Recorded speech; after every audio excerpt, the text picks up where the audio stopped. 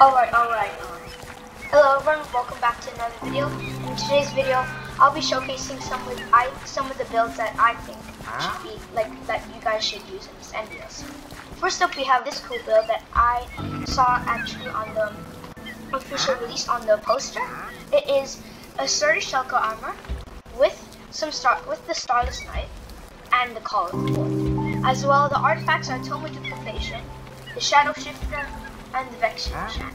Though I think I should switch to the Shadow Shifter, because it doesn't really fit to this build. So I'll switch it for this 160 Void. Alright. So now that you've got the build, I'm gonna go pause the video and I'm gonna go test it out right now. Test it out obviously in question mark. Alright, here we are in question mark, and now let's go test it out.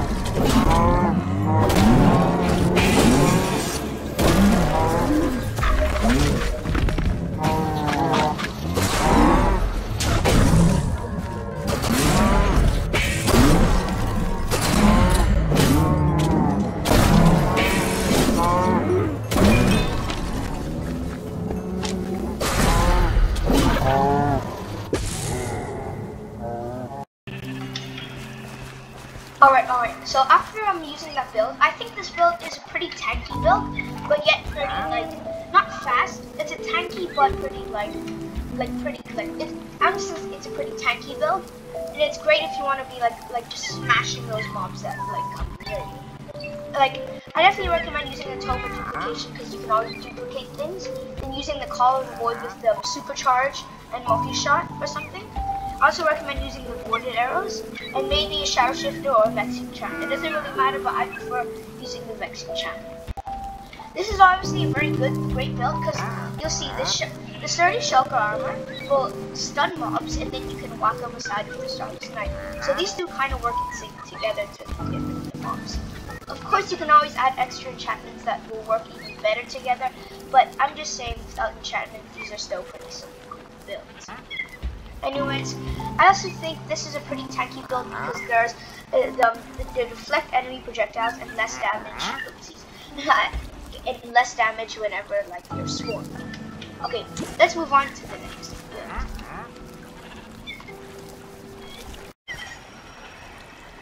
Okay, so here we are for second build, and it's this: the Veiled Crossbow.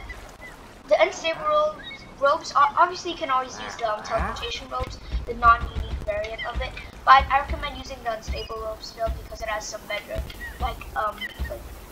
stuff. Anyways, then the weapon is the Swift Striker. The artifacts are definitely a Shadow Shifter or two. If you can get your hands on two, that'd be great, but I prefer just using one: a Voided Quiver and Tome of Duplication. The unstable robes, when you roll to teleport, it will give you plus 50 souls, which will allow you to be able to use this, and then from this you can use Ambush. So now let's go test it out in the battlefield. Traveling to question mark. Alright, here we are in question mark, and let's get testing.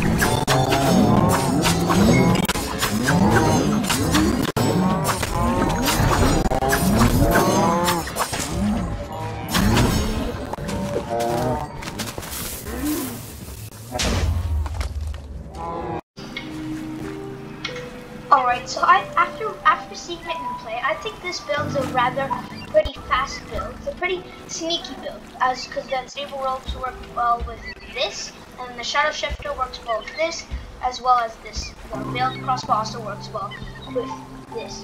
It's a cool shadow build for making and for doing tons and tons of damage. I'm pretty sure. I think this is good for doing stuff on bosses, because in using the ambush thingy, it'll do like a ton of damage when you're attacking bosses, which can pretty much kill it pretty easily. So I think it's a shadow build, pretty cool shadow build, if you ask me. Anyways, let's move on to the next build. Alright, for our third and final build, I think it's a kind of healing build, but not so. It is the Troubadour, the beginning and the end, and the Call of the Void. The artifacts are Tome of Duplication, Statue of Snacks, and a Shadow Shifter. Though I think the Shadow Shifter can be replaced with another better, Statue of Snacks, or maybe Statue of whatever it's called. Okay, let's go test it out in gameplay. Actually, I mean on the battlefield. But let me just first show you how it works. So, listen. So we have the Statue of Snacks, and if you summon a food potion. So the apples usually give you only 3 seconds of duration, and the bread usually only gives you 30. But with the Troubadour, you can increase that. Bread instead will give you 40 seconds, and apples, I'll show you later, the apples will actually give you 4 seconds instead of 3, which is pretty good. Anyways, for the shadow, you have a shadow effect for 13 seconds instead of the normal, double. And for the strength, you'll have it also for 40 seconds. This Troubadour will increase the effects of good effects and decrease the negative status effects. This is a good healing build because it'll allow you to regen more and obviously have more strength. Also, this also works well with this because it leeches health from mobs and it'll give you some more HP. It also has the rising damage multiplier, which is good if you want to do more damage but at the same time also heal.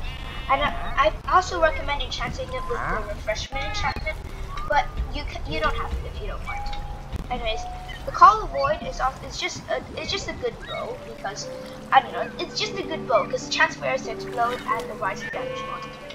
The artifacts, of course, I showed you. Tome of Duplication to duplicate potions and snacks, and the Statue of Ellipsis to summon potions, and the Statue of Snacks to obviously get the snacks. Alright, let's test it out on the battlefield. Alright, here we are in the Crush Mark secret level, and let's go test this build out.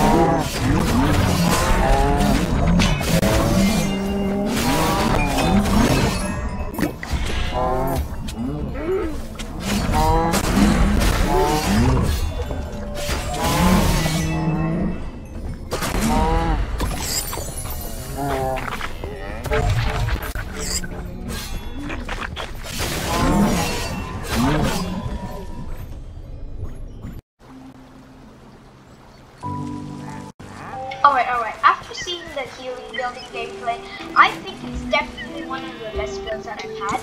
Like the strength, you have so long of the strength, around basically 1 minute, and like you can have tons of regeneration at the same time. So I think this is definitely a pretty OP build. Once you have the strength and the regen, especially the bread. And once you have bread and a strength pot, then you're basically pretty much unbeatable. I also like that this has the leeching health, but I never actually realized it because my health was kind of at like full most of the time. But also, I think you can definitely enchant this with some cool enchantments, multi-row, maybe, I don't know. I'm definitely going to enchant it multi-row to work good. Anyways, I definitely recommend using Toma duplication to continue duplicating as much stash of snacks and as much consumables as you want. Like this is gonna be a pretty OP thing. Anyways, yeah, I'm pretty sure this was definitely my favorite build, and I'm gonna continue to use it in the future. But comment down below what you think your favorite build was. Anyways, that's it for today's video. Be sure to smash that sub button and also smash that like button. Alright, I'll see you next time in another video. Peace out.